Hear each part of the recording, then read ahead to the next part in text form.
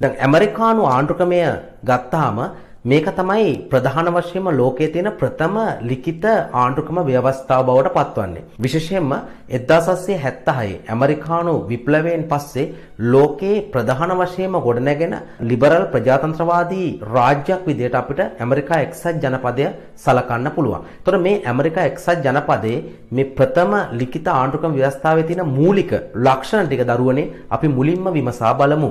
ප්‍රධාන වශයෙන්ම ගත්තහම ඇමරිකානු ආණ්ඩුක්‍රම ව්‍යවස්ථාව ලිඛිත ආණ්ඩුක්‍රම ව්‍යවස්ථාවක්. වගන්ති 7ක් වචන 7000ක් පිටු 9ක් ඇති අතර වර්තමානයේ වන විට ඇමරිකානු ආණ්ඩුක්‍රම ව්‍යවස්ථාවේ සංශෝධන 26ක් දක්නට ලැබෙනවා. ඒතර මේ මූලික ලිඛිත කාරණාවලට අමතරව ඇමරිකානු සමාජය තුළ යම් කිසි සම්ප්‍රදායන් මේ පාලන ක්‍රමවේදය සඳහා එකතු වෙලා තියෙන නිසා ලියවුණු නැති යම් කාරණාද මේ ව්‍යවස්ථාවේ ඒ ව්‍යවස්ථාමේ ක්‍රියාවලියට ඒ රට පාලන ක්‍රියාවලියට යොදාගෙන ඇති බව අපිට පෙන්වා දිය හැකිය. අනෙත් අතට ඇමරිකානු ආණ්ඩුක්‍රම ව්‍යවස්ථාව අනම්‍ය ආණ්ඩුක්‍රම ව්‍යවස්ථාවක්. ඒ කියන්නේ ආණ්ඩුක්‍රම ව්‍යවස්ථාව සංශෝධනය කිරීම අපහසුය. ඒ කියන්නේ සාමාන්‍ය ව්‍යවස්ථාව, ඒ කියන්නේ සරල බහුතරයකින් ආණ්ඩුක්‍රම ව්‍යවස්ථාව සංශෝධනය කළ නොහැකි වන අතර ව්‍යවස්ථාව වෙනස් කිරීමට කොංග්‍රසයේ 3/2 බලයක් හා ප්‍රාන්තවල 4/3 කැමැත්තක් අවශ්‍ය වෙනවා. ඒ නිසා මේ 1789 නිර්මාණය වන මේ ඇමරිකානු ආණ්ඩුක්‍රම ව්‍යවස්ථාව වර්තමානයේ වන විට සංශෝධනය වී ඇත්තේ 26 වතාවක් පමණයි. ඒ නිසා දැවැන්ත අනම්‍ය භාවයක් පවතින ආණ්ඩුක්‍රම ව්‍යවස්ථාවක් ලෙස අපිට ඇමරිකානු ආණ්ඩුක්‍රම ව්‍යවස්ථාව හඳුන්වා දිය හැකිය. ඇමරිකානු ආණ්ඩුක්‍රම ව්‍යවස්ථාව දරුවනේ සංධීය ආණ්ඩුක්‍රම ව්‍යවස්ථාවක්. දැන් සංධීය ආණ්ඩුක්‍රම ව්‍යවස්ථාවක් කියලා කියන්නේ අපි දන්නවා මධ්‍යම ආණ්ඩුවට අමතරව ප්‍රාන්ත ආණ්ඩු පවතින, ඒ කියන්නේ තල දෙක ආණ්ඩු පවතින ආණ්ඩුක්‍රම ව්‍යවස්ථා විශේෂයක්. උතර ආණ්ඩු මාදිලිය. උතර මෙහිදී ආරම්භයේදී ජනපද 13ක් එකතු වෙලා තමයි ඇමරිකා එක්සත් ජනපදය නිර්මාණය වෙන්නේ. ප්‍රධාන වශයෙන්ම අවධාරිත බලතල, ඒ කියන්නේ ව්‍යවස්ථාවේ ලිඛිතව තියෙන බලතල මධ්‍යම ආණ්ඩුවට තියෙනවා, අවශේෂ බලතල ප්‍රාන්තවලට තියෙනවා. මෙන්න මේ විදිහට තමයි ඇමරිකානු සංධීය ක්‍රමයේ ගොඩනැගිලා තියෙන්නේ. වර්තමාන විට ප්‍රාන්ත 50ක් මධ්‍යම ආණ්ඩුව අමතරව ඇමරිකාවේ දක්නට ලැබෙනවා. ඇමරිකාවේ සියල්ලටම ඉහළින් පවතින්නේ ආණ්ඩුක්‍රම ව්‍යවස්ථාවේ ආධිපත්‍ය. ඒ කියන්නේ මධ්‍යම ආණ්ඩුවත් ප්‍රාන්ත ඒ වගේම සමස්ත අධිකරණ පද්ධති මේ සියල්ලම ව්‍යවස්ථාවේ උත්තරීතර භාවය සලකා කටයුතු කරන අතර සියලු ජනතාව මේ ආණ්ඩුක්‍රම ව්‍යවස්ථාවට යටත්ව විධිමත්ව පාලනය වන රාජ්‍යයක් විදිහට අපිට පෙන්වා දිය හැකිය. විශේෂයෙන්ම නීතියට ගරු කරන ප්‍රජාවක් විදිහට ඇමරිකානු ජනතාව මේ ව්‍යවස්ථාව ආරක්ෂා කිරීමේ කාර්යභාරය අධිකරණයෙන් බලාපොරොත්තු වන අතර ස්වාධීන ශ්‍රේෂ්ඨාධිකරණය විසින් ව්‍යවස්ථාවේ ආරක්ෂාව මනා ලෙස ගොඩනගාගෙන තියෙනවා. ඇමරිකානු ආණ්ඩුක්‍රමයේ තවත් වැදගත් ලක්ෂණයක් වන්නේ බලතල බෙදීමේ මූලධර්මය අඩංගු වීම. දැන් චාල්ස් මොන්ටෙස්කියු බලතල බෙදීමේ සංකල්පය ඉදිරිපත් කළේ ආණ්ඩුවේ බලතල එකට එකතු වුණොත් ඒකාධිපති පාලනයක් ඇතිවන නිසා ඒ ආණ්ඩුවේ බලතල බෙදිය යුතුයි කියන මූලධර්මය තමයි ඔහු අනුගමනය කළේ. එහිදී ඔහු පැහැදිලිව ප්‍රකාශ කළා මිනිස් නිදහස සුරක්ෂිත කිරීම සඳහා ආණ්ඩුවේ කටයුතු ව්‍යවස්ථාදායක විධායක අධිකරණ වශයෙන් බෙදිය යුතු බව. ඒ අනුව ඇත්ත වශයෙන්ම ඇමරිකාවේ තාම විධිමත්ව ආණ්ඩුවේ කටයුතු ව්‍යවස්ථාදායක විධායක අධිකරණ ලෙස බෙදලා තියෙනවා. ව්‍යවස්ථාදායක බලය කොංග්‍රසයට, විධායක බලය වෙනම තෝරා ගන්නා ජනාධිපතිටත්, ඒ වගේම අධිකරණ බලය ශ්‍රේෂ්ඨාධිකරණයටත් කියන ත්‍රිවිධ ආයතන අතර මනා ලෙස බෙදපු ඒ ආයතන අතර එකිනෙක සම්බන්ධයක් නොදක්වන ආණ්ඩුක්‍රම ව්‍යවස්ථාවක් විදිහට තමයි ඇමරිකානු ආණ්ඩුක්‍රමය පවතින්නේ. යනුව බලතල බෙදීම ඇමරිකානු ආණ්ඩුක්‍රමේ පදනම් බවට පත් වෙලා තියෙනවා. ඇමරිකානු ආණ්ඩුක්‍රමේ තවත් සුවිශේෂී ලක්ෂණයක් වන්නේ සංවරණ හා තුලන මූලධර්මය අනුගමනය කිරීම. දැන් සංවරණ හා තුලන මූලධර්මය කියලා අපි හඳුන්වන්නේ දැන් ව්‍යවස්ථායක විධායක අධිකරණ කියන ත්‍රිවිධ ආයතන වෙනම බලය බෙදුවට පස්සේ තියෙන ප්‍රධානම කාරණා තමයි ආයතන අතර හුදකලා බව ඇති වෙලා ආණ්ඩුක්‍රමයේ අකාර්යක්ෂම වෙන්න පුළුවන්. ඒ නිසා ඇමරිකානු ආණ්ඩුක්‍රමය තුළ සංවරණ හා තුලන මූලධර්මය යොදා ගන්නවා. ඒ කියන්නේ දැන් ආයතනවල වෙනම බලතල බෙදුවාම සමහර ආයතන අනිත් ආයතන අභිබව බලවත් වීමේ හැකියාව තියෙන නිසා ඒ වැළැක්වීම සඳහා ව්‍යවස්ථාදායක කියන්නේ කොංග්‍රසයේ බලවත් වුණොත් ජනාධිපති හා අධිකරණ එකතු වෙලා කොංග්‍රසය පාලනය කරනවා. අනිත් පැත්තට ජනාධිපති බලවත් වුණොත් කොංග්‍රසය අධිකරණ එකතු වෙලා ජනාධිපති පාලනය කරනවා. ඒ වගේම අධිකරණය බලවත් වුණොත් කොංග්‍රසයයි ජනාධිපති එකතු වෙලා අධිකරණය පාලනය කිරීම කියන මූලික කාරණා. කියන්නේ එක ආයතනයක් බලවත් වුණොත්, ඒ කියන්නේ ව්‍යවස්ථාදායකේ බලවත් වුණොත් විධායකයා අධිකරණය එකතු වෙලා ඒ ආයතනය පාලනය කරනවා. ඒතර විධායකයේ බලවත් වුණොත් ව්‍යවස්ථාදායකයා අධිකරණය එකතු වෙලා පාලනය කරනවා. අධිකරණය බලවත් වුණොත් ව්‍යවස්ථාදායකයා විධායකයා එකතු වෙලා ඒ පාලන කටයුතු සිදු කරලා මේ සියල්ල එක ස්තරයකට ගෙනීම තමයි මේ සංවර්ණ හා තුලන මූලධර්මය කියලා කියන්නේ. ඒතර මේ කාරණාව ඇමරිකානු ආණ්ඩුක්‍රම ව්‍යවස්ථාවේ මනා ලෙස උපයෝගී කරගෙන තියෙනවා. ජනතාවට මූලික අයිතිවාසිකම් හිමිවීම ඇමරිකානු ආණ්ඩුක්‍රමයේ සුවිශේෂී ලක්ෂණයක් බවට පත්වන්නේ ආණ්ඩුක්‍රම ව්‍යවස්ථාව ආරම්භයේදී මූලික අයිතිවාසිකම් අන්තර්ගත නොවුවත් පළවෙනි සංශෝධන 10ම අඩංගු වන්නේ මූලික අයිතිවාසිකම්. එතකොට ජනතාවට බියෙන් සැකෙන්තොරව ජීවත් වීමට, ඒ වගේම නිසි ගෞරවාන්විත ලෙස කටයුතු කිරීමට අවශ්‍ය මූලික අයිතිවාසිකම් ආණ්ඩුක්‍රම ව්‍යවස්ථාවෙන් ලබා දී තියෙන අතර ඒ නිසා ආණ්ඩුවලට මේ ජනතාවගේ මූලික අයිතිවාසිකම් උල්ලංඝනය කිරීම අපහසු තත්ත්වයක් පත් වෙලා තියෙනවා. ඒවා තාම සුරක්ෂිතව සිදු කරන අතර ඒවා කඩවීම ශ්‍රේෂ්ඨාධිකරණය විසින් විභාග කරනවා. අධිකරණ විවරණ බලය ඇමරිකානු ආණ්ඩුක්‍රමේ තවත් සුවිශේෂී ලක්ෂණයක් වන්නේ අධිකරණ විවරණ බලය. දැන් සමහර දේශපාලන විචාරකයන් ප්‍රකාශ කරන්නේ ආණ්ඩුක්‍රම ව්‍යවස්ථාව තුළින් මේ අධිකරණ විවරණ බලය නොමැති බවයි. නමුත් දැන් අපි තාම පැහැදිලිව කියන කාරණාව තමයි මේ අධිකරණ දැන් මේ රාජ්‍ය පාලනය කරගෙන යෑමේදී සම්ප්‍රදානුකූලව අධිකරණය විසින් මේ අධිකරණ විවරණ බලය උරුම කරගෙන තියෙනවා. දැන් විශේෂයෙන්ම 1803 දී මර්බරීට එරෙහිව මැඩිසන් නඩු තීන්දුවේදී තාම පැහැදිලිව ශ්‍රේෂ්ඨාධිකරණයේ ප්‍රකාශ කළේ තමන්ට අධිකරණ විවරණ බලය ඇති බවත් මේ ආණ්ඩුක්‍රමය ආරක්ෂා කරන්නා ලෙස තමා ඒ කියන්නේ ශ්‍රේෂ්ඨාධිකරණය කටයුතු කරන බවත්.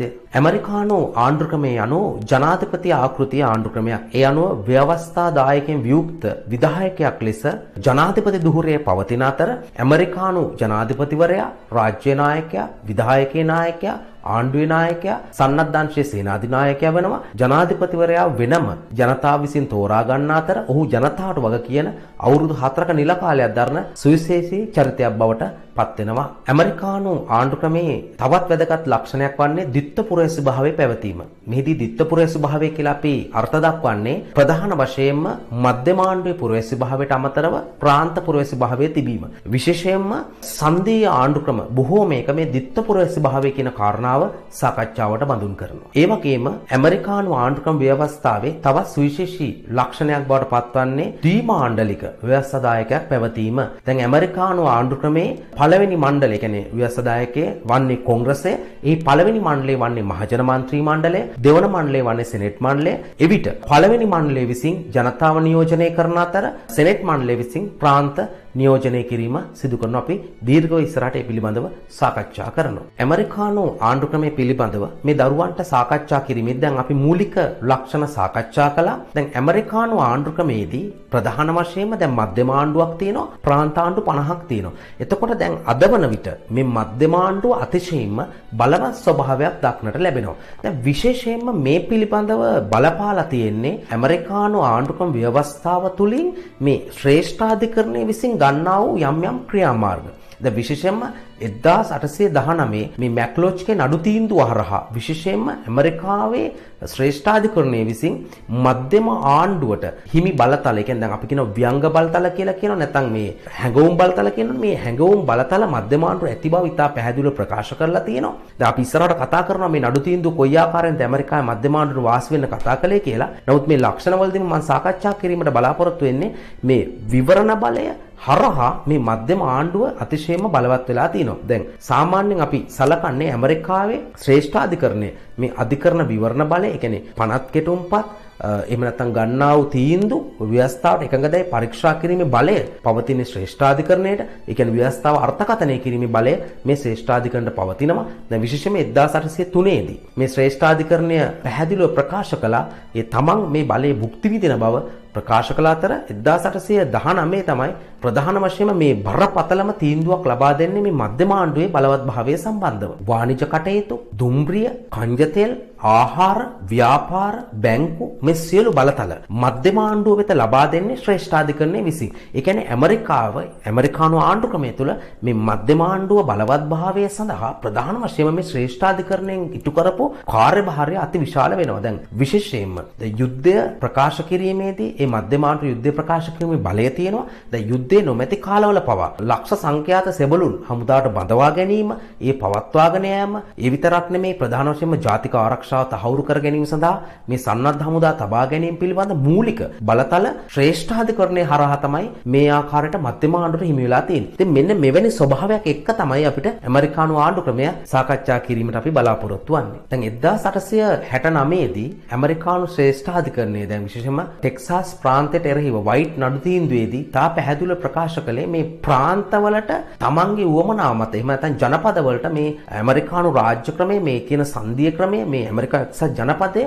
විනාශ කිරීමට ඉඩ නොතබන බවයි එහිදී ශ්‍රේෂ්ඨාධිකරණය ප්‍රකාශ කළේ. දැන් විශේෂයෙන්ම 1861 දී ඇමරිකාවේ මහා දැවැන්ත සිවිල් යුද්ධයක් ඇවිලි වුණා. මේ සිවිල් යුද්ධයත් එක්ක ජනපදවල බෙදීමක් සිදු වුණා. නමුත් මේ සංධීය ක්‍රමය අවසානයේ වුන් ආරක්ෂා කරගත්තා. මධ්‍යම ආණ්ඩුවේ බලවත්භාවය නිසා තමයි මේ ආකාරයට මේ සිවිල් යුද්ධේ ජයග්‍රහණය කළා ඇමරිකා එක්සත් ජනපදයේ කියන රාජ්‍ය තවදුරටත් පවත්වාගෙන යාම සිදු කිරීමට හැකි වුණේ මෙන්න මේ කියන මධ්‍යම ආණ්ඩුවේ බලවත්භාවය මත. ඒතර මේ ආකාරයට හැම වෙලාවම ශ්‍රේෂ්ඨාධිකරණයේ පෙනී ඉඳලා තියෙනවා මේ සංධීය ක්‍රමය ආරක්ෂා කරගන්නත් අනිත් පැත්තට මධ්‍යම ආණ්ඩුව ආරක්ෂා කරගන්නත්. ඇමරිකානු ආණ්ඩු ක්‍රමය අපි අධ්‍යයනය කිරීමේදී අපිට සුවිශේෂී චරිතයක් වන්නේ ඇමරිකානු ජනාධිපතිවරයා. ඒතර ඇමරිකානු ජනාධිපතිවරයා කියන්නේ රාජ්‍ය නායකයා, විධායකේ නායකයා, ආණ්ඩුවේ නායකයා, සන්නද්ධ අංශයේ සේනාධි නායකයා. දරුවනේ ඇමරිකානු ජනාධිපතික නිල කාලය වසර 4යි. තාම විධිමත්ව දින දර්ශනයකට අනුව තමයි මේ ජනාධිපතිවරයා තෝරා ගැනීම සිදු කරන්නේ. දැන් ජනාධිපති ධුරයට ඉදිරිපත් වීමේදී වයස අවුරුදු 35ට වැඩි වෙන්න ඕනේ. දෙවරක් ජනාධිපති බවට පත්වනු සිටිය යුතුයි. දෝෂාභියෝගකින් ඉවත් නොකළ අයෙක් වෙන්න ඕනේ. උපතින්ම ඇමරිකානුවෙක් වෙන්න ඕනේ.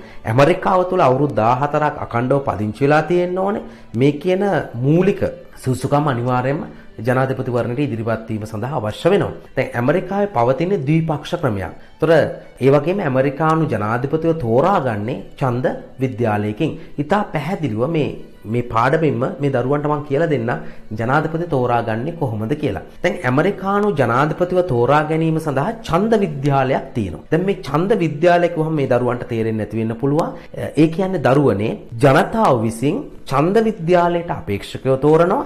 ඒ ඡන්ද විද්‍යාල අපේක්ෂක විසින් ජනාධිපති තෝරනවා. දැන් නැවත පැහැදිලි කරන්නම් ජනාධිපතිවරණයට අපේක්ෂකව ඉදිරිපත් වුණාට පස්සේ ඒ අපේක්ෂකයන්ගෙන් තෝරාගත යුත්තේ කවුද කියන කාරණාව තීන්දුව කරන්නේ ඡන්ද විද්‍යාලය විසින්. ඒතර ඡන්ද විද්‍යාලයට නියෝජිතයව පත් කරන්නේ ජනතාව විසින්. ඒතර අපි බලමු කොහොමද මේ ජනාධිපතිවරණය පවත්වන්නේ කියලා. පළවෙනියටම කරන්න ඕනේ ඒ දේශපාලන පක්ෂ විසින් ප්‍රාන්ත මට්ටමින් තමන්ගේ පක්ෂයෙන් අපේක්ෂකත්වය ගන්න. දැන් රිපබ්ලිකන් පක්ෂය තියෙනවා, ඩෙමොක්‍රැටික් පක්ෂය තියෙනවා. ඒ ප්‍රාන්ත වලින් කවුද අපේ පක්ෂයෙන් ඉදිරිපත් වෙන්නේ කියලා එක පක්ෂ වලින් ඒ ප්‍රාන්ත මට්ටමින් තමන් කැමති අය ඉදිරිපත් වෙනවා. අපිට දෙන්න අපේක්ෂකත්වය, අපිට දෙන්න අපේක්ෂකත්වය කියලා මෙහෙම ඉදිරිපත් වෙනවා. ඒතර ප්‍රාන්ත මට්ටමින් ඉන්න දක්ෂයා තෝරගන්නවා ඒ පක්ෂ විසින්. ඊළඟට දැන් ප්‍රාන්ත 50ක් තියෙනවනේ. දැන් අපි හිතමු එක පක්ෂ වලට ප්‍රාන්ත කිහිපයකින් අපේක්ෂකයෝ ආවනම් ඒ අදාළ පක්ෂ අපි හිතමු ඩෙමොක්‍රැටික් පක්ෂය කියලා.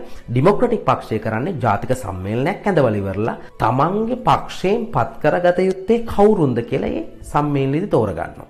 එතකොට ඩෙමොක්‍රැටික් පක්ෂයත් එහෙම තෝරගන්නවා, රිපබ්ලිකන් පක්ෂයත් එහෙම තෝරගන්නවා. ඊට පස්සේ දැන් ඔන්න තේරීපත්වන ඒ අපේක්ෂකයෝ දෙන්න ඊළඟට දරුවනේ ෆෙඩරල් මැතිවරණ කොමිසම ඉදිරියේ නාම යෝජනා බාර දෙන්න ඕනේ. ඊළඟට දැන් මේ දරුවන්ට තියෙන ප්‍රශ්නේ තමයි ඔන්න දැන් අපේක්ෂකයෝ දෙන්න ඉන්නවා. කොහොමද මේ දෙන්නම තෝරගන්නේ කියලා. වෙනම තියෙනවා කියලා හිතන්න ඡන්ද විද්‍යාලය කියලා එකක්. අපි හිතමු වෙනම ඔබ ඔළුවට දාගන්න නිකන් බිල්ඩින් එකක් ඔය හිතන්න. එහෙම එකක් තියෙනවා ඡන්ද විද්‍යාලය කියලා අපි එහෙම හිතමු දැන්ට. ඒකේ ඉන්නවා ද්විමණ්ඩල වලට සමාන අපේක්ෂක සංඛ්‍යාවක්. ඒ කියන්නේ ඡන්ද විද්‍යාලය කියන ඒකකය ගෘහය විසින් තමයි ජනාධිපතිව තෝරන්නේ. එතකොට මේ ඡන්ද විද්‍යාලයේ ඉන්නවා ද්විමණ්ඩල වලට සමාන සංඛ්‍යාවක්. ඒ කියන්නේ 438ක් හා 100ක්. ඒ කියන්නේ මහජන මන්ත්‍රී මණ්ඩලය 438යි, සෙනට් මණ්ඩලය 100යි. අපි ඒක අමතක කරලා හරි 538ක් ඉන්නවා මේ ඡන්ද විද්‍යාලයේ ඔන්න නිලධාරීන් නැත්තම් ඡන්ද විද්‍යාල වරකයෝ කියලා අපි කියනවා. ඡන්ද විද්‍යාලයේ ඉන්න නියෝජිතයෝ ඉන්නවා 538ක්.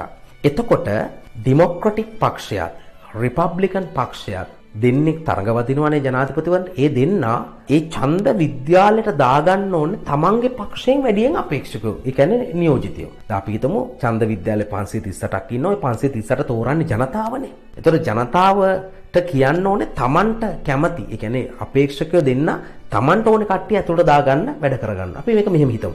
දැන් 538ක් ඉන්නවනේ. ඔය 538 ජනගහන පදනම මත ප්‍රාන්ත 50ට බෙදලා දෙනවා. අපි හිතමු ටෙක්සාස් ප්‍රාන්තයට 54ක් හරි. එතකොට මිචිගන් ප්‍රාන්තයට 45ක් හරි. ওই විදිහට ජනගහන පදනම මත අර 538 දෙනා ප්‍රාන්තවලට බෙදනවා.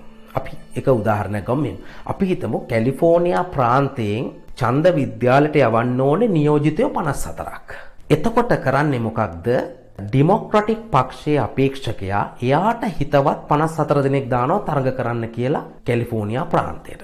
රිපබ්ලිකන් පක්ෂයේ අපේක්ෂකයා කරන්නේ එයාට හිතවත් 54 දෙනෙක් දානවා තරඟ කරන්න කියලා කැලිෆෝනියා ප්‍රාන්තයට. ওই විදිහට මුළු ඇමරිකාවෙන් ප්‍රාන්තවලට අපේක්ෂකයෝ දානවා. දැන් උතොර ඩෙමොක්‍රැටික් අපේක්ෂකයා ඔක්කොම 538ක් දානවා රටටම. රිපබ්ලිකන් එක්කෙනත් 538ක් දානවා. රයිට්. අපි ඔළුව ගමු දැන් නැවත කැලිෆෝනියා ප්‍රාන්තයට.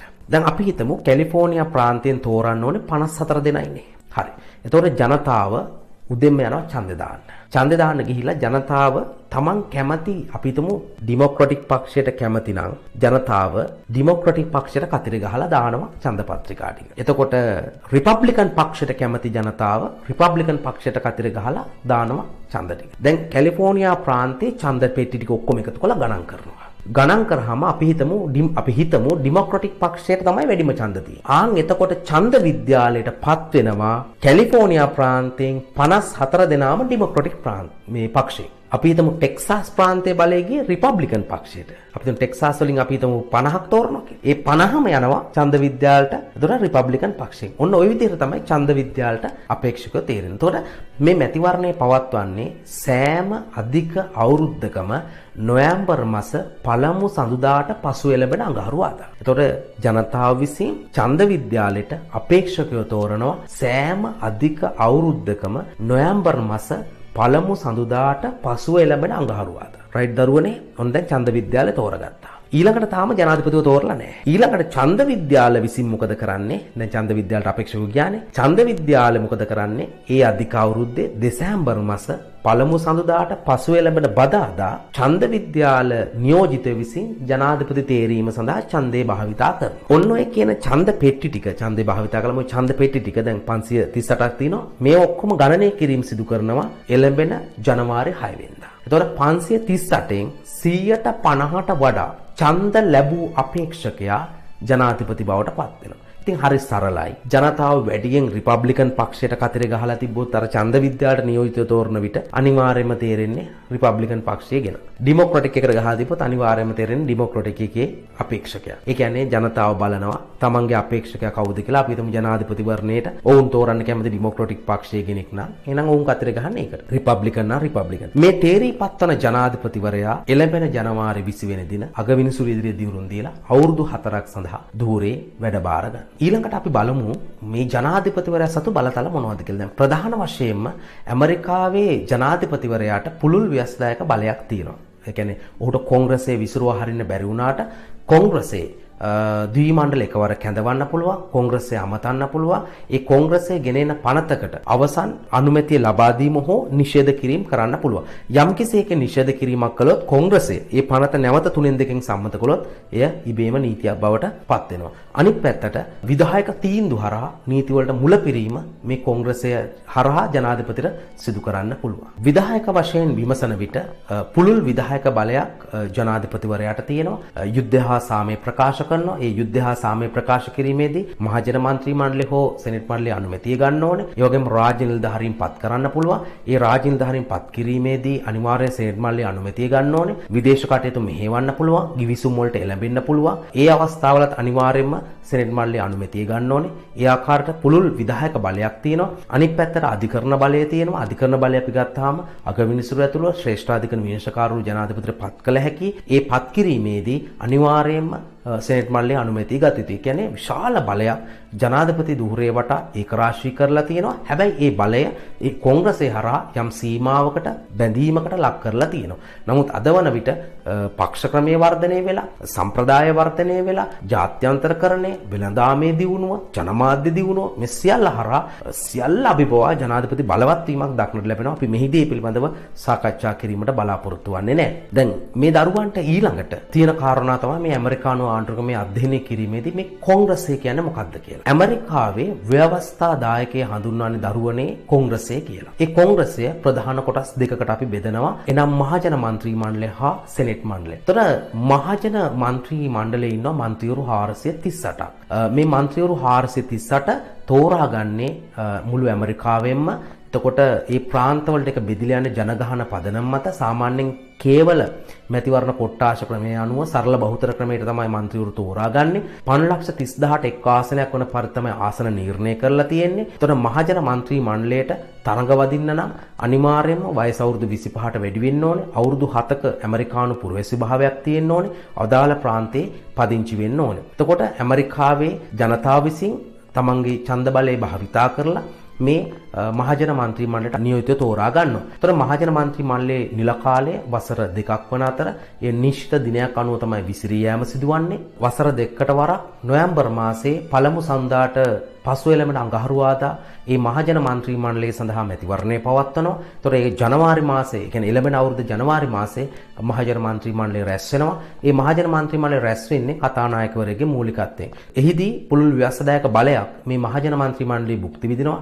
සාමාන්‍ය පනත්, මූලික පනත්, මුදල් පනත් සකස් කිරීම, සම්මත කිරීම, සංශෝධනය, ප්‍රතික්ෂේප කිරීම, කල් දැමීම කළ හැකි. ඒ කියන්නේ පුළුල් ව්‍යවස්ථාදායක බලයක් මේ මහජන මන්ත්‍රී මණ්ඩලය සතු වෙනවා. ඒ කියන්නේ මුදල් පනත් ගෙනීමේ බලය තියෙන මහජන මන්ත්‍රී මණ්ඩලයට පමණයි. දැන් විධායක වශයෙන් විමසන විට අනිවාර්යයෙන්ම ජනාධිපතිතුමාගේ යුද්ධය හා සාමය සම්බන්ධ තීරණ මේ මහජන මන්ත්‍රී මණ්ඩලය හරහා අනුමත වෙන්න ඕනේ. ඒ විතරක් නෙමෙයි ජනාධිපතිට එරෙහිව දෝෂාභියෝගයක් කෙටුම්පත් කිරීමේ බලය තියෙන්නේ මහජන මන්ත්‍රී මණ්ඩලයට. ඒ වගේම ඇමරිකාවේ දෙවන මණ්ඩලය බවට පත්වන්නේ සෙනෙට් මණ්ඩලය. ඒතර සෙනෙට් මණ්ඩලයේ මන්ත්‍රීවරුන් 100 දෙනෙක්. ඒ 100 දෙනා තෝරාගන්නේ ප්‍රාන්ත 50න්. එක ප්‍රාන්තයකට දෙක බැගින් ප්‍රාන්ත 50න් 100 දෙනෙක් තෝරා ගන්න අතර ප්‍රධාන වශයෙන්ම මේ නිල කාලයේ වසර 6ක් වන අතර වසර දෙකකට වරක් 3න් එක බැගින් විශ්‍රාම ගන්නන ස්ථාවර සභාව. ඒතර මේ සෙනෙට් මණ්ඩලය රැස් වෙන්නේ උප ජනාධිපතිගේ මූලිකත්වයෙන්. දැන් සෙනෙට් මණ්ඩලයට මන්ත්‍රීවරු තෝරාගන්නේ ඒ ප්‍රාන්ත විසින් ජනතා ඡන්දයෙන්. සෙනෙට් මණ්ඩලයට ඉදිරිපත් වීමේදී වයස අවුරුදු 30ට වැඩි වෙන්න ඕනේ. අවුරුදු 9ක ඇමරිකානු පුරවැසි භාවයේ තියෙන්න ඕනේ. අදාළ ප්‍රාන්තයේ පදිංචි වෙන්න ඕනේ. රජයේ තන්තුරක නොසිටිය යුතුයි. ඒතර සෙනෙට් මණ්ඩලයට අති පුළුල් බලයක් තියෙනවා. විශේෂයෙන්ම ව්‍යවස්ථාදායක වශයෙන් අපි ගත්තාම සාමාන්‍ය පනත්, මූලික පනත් සකස් කිරීම, සම්මත කිරීම, සංශෝධනය, ප්‍රතික්ෂේප කිරීම, කල් දැමීම කළ හැකියි. ඒ වගේම මහජන මන්ත්‍රී මණ්ඩලයෙන් මුදල් පනත් ඇතුළු ඕනෑම පනතක් අනිවාර්යයෙන්ම සෙනෙට් මණ්ඩලයෙන් අනුමත වෙන්න ඕනේ. සෙනෙට් මණ්ඩලයේ අනුමැතියක් නැති කිසිම පනතකට ජනාධිපතිවරයා අනුමැතිය ලබා දීමක් සිදුවන්නේ නැහැ. විධායක වශයෙන් ගත්තාම ජනාධිපතිගේ යුද්ධ හා සාමය සම්බන්ධ තීරණ, ඒ වගේම සියලු පත් කිරීම, ඉවත් කිරීම, විදේශ කටයුතු, ගිවිසුම් අනුමත කිරීම මේ සියල්ල අනිවාර්යයෙන්ම සෙනෙට් මණ්ඩලයේ අනුමැතියට යටත් විය යුතුයි. සෙනෙට් මණ්ඩලයේ අනුමැතිය නැතුව කිසිම පත් කිරීමක්, ඒ විදේශ ගිවිසුමක් අත්සන් කිරීමක් කිසිම දෙයක් කළ නොහැකි. අධිකරණ වශයෙන් ගත්තාම පුළුල් අධිකරණ බලයක් මේ සෙනෙට් මණ්ඩලයේ සතු වෙනවා. අගවිනිසුරු ඇතුළු ශ්‍රේෂ්ඨාධිකරණ විනිශ්චයකාරවරු පත් කිරීමේදී, ඉවත් කිරීමේදී අනිවාර්යයෙන්ම ජනාධිපති විසින් සෙනෙට් මණ්ඩලයේ අනුමැතිය ගන්න ඕනේ. ඒ විතරක් නෙවෙයි වරදකරුවන්ට සමාව දීමේදී ජනාධිපතිවරයා මේ සෙනෙට් මණ්ඩලයේ අනුමැතිය ගන්න ඕනේ. ඒ වගේම ජනාධිපතිට එරෙහිව ගෙනෙන දෝෂාභියෝගය, මහජන මන්ත්‍රී මණ්ඩලයෙන් ගෙනෙන දෝෂාභියෝගය අධිකරණයක් ලෙස විභාග කරන්නේ සෙනෙට් මණ්ඩලය විසින්. මේ අනුව අතික පුළුල් බලයක් මේ සෙනෙට් මණ්ඩලයේ සතු වෙනවා. ඉතින් ඇමරිකානු ආණ්ඩුක්‍රමය අපි ගත්තාම බ්‍රයිට් සාමි ඉතා ලස්සන ප්‍රකාශයක් කරලා තියෙනවා. මොකද්ද?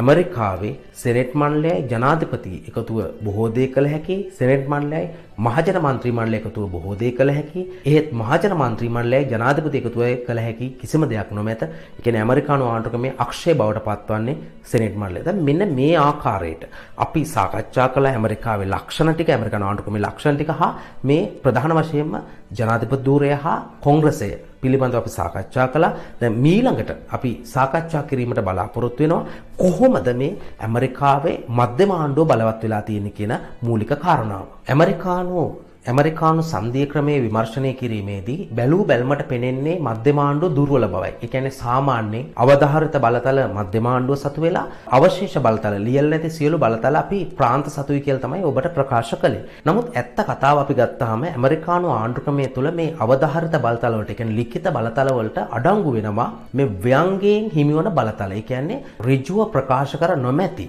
ව්‍යංග බලතල මේ ඇමරිකාවේ මධ්‍යම ආණ්ඩුව සතු වෙනවා. ඒ ව්‍යංග බලතල හරහා ඇමරිකාවේ මධ්‍යම ආණ්ඩුව අධික ලෙස බලවත් වීමක් දක්නට ලැබෙනවා. ආණ්ඩු ක්‍රම ව්‍යවස්ථාවේ පළවන වගන්තියේ 8 වන කාණ්ඩයේ 13 වන උපවගන්තියේ සඳහන් වන බලතල ඉතාම වැදගත් වෙනවා. දැන් මෙහිදී ඉතා පැහැදිලි වෙන කාරණාව තමයි දැන් මෙහිදී ඍජුව ප්‍රකාශ කරලා නැති.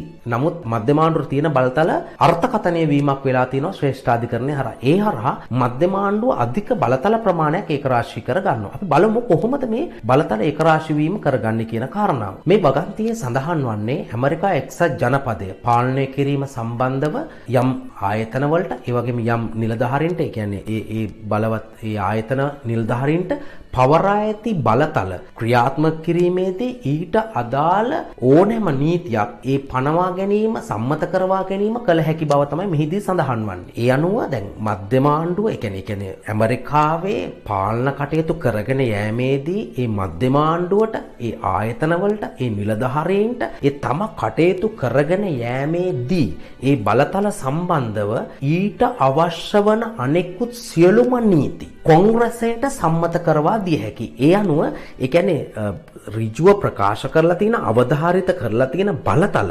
මධ්‍යම ආණ්ඩුව ක්‍රියාවට නැංවීමේදී ඒ බලතල ක්‍රියාවට නැංවීමට අවශ්‍ය සියලුම අවශේෂ නීති කොංග්‍රසයට සම්මත කිරීමේ හැකියාව පවතින බව තමයි මෙහිදී සඳහන් වෙන්නේ. ඒ කියන්නේ මධ්‍යම ආණ්ඩුව සතු බලතල ව්‍යංගයෙන් හිමි වෙලා තියෙනවා. ඒ කියන්නේ අති විශාල බලයක් මධ්‍යම ආණ්ඩුව සතු වීමක් මෙහිදී දක්නට ලැබෙනවා. දැන් මේ බලතල අපි හඳුන්වනවා ගම්ම්‍ය බලතල කියලා. ඒ කියන්නේ අවධාරිත බලතලත් එක්ක එකතු වුණු අති විශාල බලයක් තියෙනවා. දැන් විදේශ කටයුතු සම්බන්ධව අපි බලය ගත්තාම මේ විදේශ කටයුතු සම්බන්ධ බලයත් එක්ක ගිවිසුම් වලට එළඹීම ආදී අති විශාල බලයක් මධ්‍යම ආණ්ඩුව භුක්ති විඳිනවා. අනිත් එකට අපි දැන් වෙළඳාම පිළිබඳව අපි ගත්තාම ඊට අදාළ අභ්‍යන්තර වෙළඳාම, ඒ වගේම වාණිජ කාරණා, කිරුම් මිනුම් කාරණා, මුදල් නිකුත් කිරීම, මුදල් නෝට්ටු නිකුත් කිරීම, ණය ගැනීම, ණය ලබා දීම ආදී අති විශාල බලයක් මධ්‍යම ආණ්ඩුව භුක්ති විඳිනවා. අර එක විෂයක් සම්බන්ධව ඒක රාශී වෙලා තියෙනවා මේ බලතල. 1819 මේ මැක්ලොච්ගේ නඩු තීන්දුව ඉතාම වැදගත් වෙනවා. මේ මොකද්ද මේ නඩු තීන්දුවෙන් සිදු වෙලා තියෙන්නේ? අපි බලමු මේ 1819 ශ්‍රේෂ්ඨාධිකරණය මොන වගේ තීරණයක්ද මේ ජනතාව වෙත, එමෙත මේ පාලනය වෙත ලබා දුන්නේ කියන කාරණාව. ඒ කියන්නේ මධ්‍යම ආණ්ඩුවත් ප්‍රාන්තත් අතර ගැටුම් විසඳීමේදී ප්‍රධාන වශයෙන් වැදගත් උනේ ශ්‍රේෂ්ඨාධිකරණය. ඒ ශ්‍රේෂ්ඨාධිකරණ දුන්නු තීන්දුව තමයි මේ මධ්‍යම ආණ්ඩුවේ ශක්තිමත් භාවයට ප්‍රබල වශයෙන් බලපාලා තියෙන්නේ. 1819 මේ මැක්ලොස්ට එරෙහිව මේ මේරිලන්ඩ් ප්‍රාන්ත නඩු තීන්දුවේදී තා පැහැදිලිව මේ ශ්‍රේෂ්ඨාධිකරණය ප්‍රකාශ කරන මේ ජනතාවට සේවාව සිදු කිරීමේදී, ජනතාවට කටයුතු කිරීමේදී ඒ කොංග්‍රසය විසින් ගන්නා වූ තීන්දුව, එහෙම නැත්නම් ඒ කොංග්‍රසය විසින් සම්මත කරන පනත් ව්‍යවස්ථාවට එකඟ නම්, නීතියට එකඟ නම් ඒවා පැනවීමේ ආධිපත්‍ය ඒ කොංග්‍රසයේ සතුවන බව ඉතා පැහැදිලිව ශ්‍රේෂ්ඨාධිකරණය ප්‍රකාශ කරනවා. දැන් මේ නඩු තීන්දුවේදී තවත් වැදගත් වන කාරණාවක් වන්නේ ඇමරිකාවේ ශ්‍රේෂ්ඨාධිකරණය අති පුළුල් ලෙස ඒ අධිකරණ විවරණ බලය භුක්ති විඳින බව. විශේෂයෙන්ම දැන් 1803 නඩු තීන්දුව පිළිබඳව අපි කතා කළා. ඒදී ශ්‍රේෂ්ඨාධිකරණය ප්‍රකාශ කළේ තමයි අධිකරණ විවරණ බලය ඇති බව. දැන් 1819 දී මේ මැක්ලොස්ගේ නඩු තීන්දුව හරහා ශ්‍රේෂ්ඨාධිකරණය ඉතා පැහැදිලිව ප්‍රකාශ කරනවා රාජ්‍ය යථා පැවැත්ම සඳහා මධ්‍යම ආණ්ඩුව, ඒ කියන්නේ කොංග්‍රසයේ ගන්නා වූ නීති ව්‍යවස්ථාවට එකඟ නම් ඒ පැනවීමට හැකියාවක් ඇති බවත්, ඒ වගේම අධිකරණයට Tamanට මේ අධිකරණ විවරණ බලය ඇති බවත්, ඒ මධ්‍යම ආණ්ඩුවේ නීති උත්තරීතර වන බවත්, එයට සියලුම නීති යටත් වන බවත් ඉතා පැහැදිලිව මේ ශ්‍රේෂ්ඨාධිකරණය ප්‍රකාශ කරනවා. මේ හරහා ඇමරිකානු සංධීය ක්‍රමයේ පිළිබඳව නව අර්ථකථනයක්, සංධීය ක්‍රමයේ රැක ගැනීමක් හා මේ මධ්‍යම ආණ්ඩුවේ බලවත් භාවයක් තමයි අපිට දක්නට ලැබෙන්නේ. දැන් විශේෂයෙන්ම 1861න් පස්සේ ඇමරිකාවේ අති විශාල සිවිල් යුද්ධයක් ඇති වුණා. මේ සිවිල් යුද්ධයත් අත්දැකීම් කරගෙන 1868 14 වන ආණ්ඩුක්‍රම ව්‍යවස්ථා සංශෝධනය මගින් ඉතා පැහැදිලිවම මධ්‍යම ආණ්ඩුවේ බලතල වැඩි කර ගැනීමක් සිදු වෙලා තියෙනවා. ඒ විතරක් නෙමෙයි. අද වන විට මේ මධ්‍යම ආණ්ඩුවේ උත්තරීතර භාවයට මධ්‍යම ආණ්ඩුව බලවත් වීමට අදාළ මූලික කාරණා කිහිපයක් අපිට සාකච්ඡා කිරීම කළ හැකියි. ප්‍රධාන වශයෙන් අපි ගත්තාම ඇමරිකාවේ ෆෙඩරල් ව්‍යවස්ථාවේ උත්තරීතර භාවයක් තියෙන. කියන්නේ ඇමරිකාවේ ආණ්ඩුක්‍රම ව්‍යවස්ථාව තමයි රටේ උත්තරීතරම ආයතනය වෙන්නේ. මේ ව්‍යවස්ථාවෙන් තමයි මධ්‍යම ආණ්ඩුවට ප්‍රාන්තවලට අවශ්‍ය බලතල හිමි කරලා තියෙන්නේ. ඒ විතරක් නෙමෙයි මේ මධ්‍යම ආණ්ඩුව බලය ලබන මේ ඇමරිකානු ආණ්ඩුක්‍රම ව්‍යවස්ථාව තුළින් ඉතා පැහැදිලිව ප්‍රකාශ වෙන කාරණාව තමයි මධ්‍යම ආණ්ඩුවේ නීති උත්තරීතරයි. එතකොට මේ කොංග්‍රසය තමයි මේකේ ප්‍රධානියා බවට පත් වෙන්නේ. එතකොට මේ කොංග්‍රසය සම්මත කළාම යම් කිසි නීතියක් ඒ නීතියට ඉහළින් යන කිසිම නීතියක් සම්මත කිරීමට ප්‍රාන්තවලට හැකියාවක් නැහැ. හැම නීතියක්ම මධ්‍යම ආණ්ඩුව සම්පාදනය කරන නීති වලට යටත්ව ඒ කියන්නේ එහි තියෙන කාරණා පිළිපදින නීති බවට පත් වෙන්න ඕන. දැන් විශේෂයෙන්ම මධ්‍යම ආණ්ඩුව නියම කළාම යම් කිසි සේවකයෙකුට වැඩ කරන පැය ගාන ගෙවිය යුතු මුදල තීරණය කළාම ඊට වඩා අඩු මුදලක් ගෙවන ලෙස කිසිම ප්‍රාන්තයකට නීතියක් සම්පාදනය කිරීමේ හැකියාවක් නැහැ. ඒ වගේම ඇමරිකාවේ යුද්ධය හා සාමය සම්බන්ධ අධික බලයක් පවතින්නේ මධ්‍යම ආණ්ඩුවට. ඒ කියන්නේ කිසිම හේතුවක් මත ප්‍රාන්තවලට යුද්ධය ප්‍රකාශ කිරීමේ හැකියාවක් නැහැ. දැන් ඇමරිකාවේ යුද්ධය ප්‍රකාශ කිරීම කොංග්‍රසය හරහා ඒ කියන්නේ කොංග්‍රසයේ අනුමැතිය මත ජනාධිපතිතුමන් සිදු කරන අතර සියලුම ගුවන් තොටුපළවල් ඒ වගේම ගුවන් පර්යන්ත ඒ වගේම නාවික අංශය නැව් මේ සියල්ලම මධ්‍යම ආණ්ඩුව සතු වන අතර සමස්ත ඇමරිකාවේ ආරක්ෂාව යුද හමුදා පවත්වාගෙන යාම විදේශ තර්ජනවලදී රට ආරක්ෂා කර ගැනීම අභ්‍යන්තර කැරලි කෝලාහලවලදී රට ආරක්ෂා කර ගැනීම කියන සියලු බලතල හිමිවන්නේ මධ්‍යම ආණ්ඩුවට. ඒ අනුව ඕනෑම ප්‍රාන්තයක ගුවන්පත ගුවන් යාන මේ සියල්ල මධ්‍යම ආණ්ඩුවට තබාගත හැකි පවරාගත හැකි ඒ ගුවන් කලාප තහනම් කිරීම කළ හැකි. දැන් විශේෂයෙන්ම 1861 මේ මහා සිවිල් යුද්ධයක් ඇමරිකාවේ ඇවිලුණා. ඒ සිවිල් යුද්ධයෙන් උතුරේ ජනපද මධ්‍යම ආණ්ඩුවත් එක්ක උතුරේ ජනපද ජයග්‍රහණය කරන්නේ මේ අධික බලය උපයෝගී කරගෙන. ඒ වගේම ඇමරිකාවේ අන්තර් ප්‍රාන්ත වෙළඳාම, ජාත්‍යන්තර වෙළඳාම සියල්ල මෙහෙවන්නේ මධ්‍යම ආණ්ඩුව විසින්. එතකොට ප්‍රාන්ත අතර භාණ්ඩ ප්‍රවාහනය කිරීමේදී ඒ අදාළ නියාමනයන්, ඒ වගේම කිරුම්මිනු නීති, ප්‍රමිති මේ සියල්ල තීරණය කරන්නේ මධ්‍යම ආණ්ඩුව විසින්. ඒ වගේම ජාත්‍යන්තර වෙළඳාම. මේ ජාත්‍යන්තර වෙළඳාම මෙහෙවන්නේ, ගිවිසුම් අත්සන් කරන්නේ, එතකොට ණය ලබා ගැනීම, ණය දීම් සියල්ල සිදු කරන්නේ මධ්‍යම ආණ්ඩුව විසින්.